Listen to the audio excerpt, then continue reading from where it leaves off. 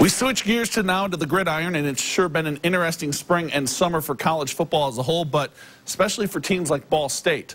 Not only was spring ball canceled and all of summer recruiting basically put on a hold, but now the Cards have lost 2 games due to the Big Ten moving to a conference-only slate, and now there's talks there may not even be a season. Still, head coach Mike Neu is staying positive with the hope there will be a season because he believes this Ball State team could be pretty dang good.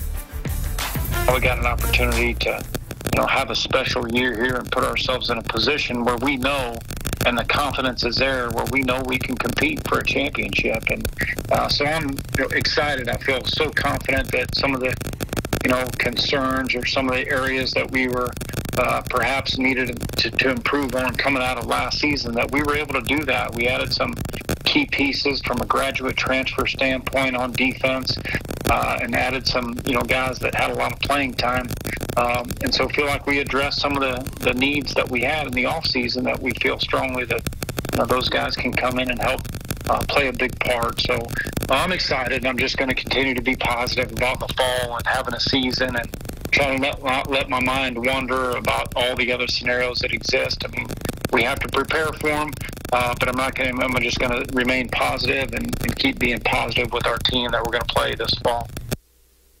The Cards will open with Maine on September 3rd.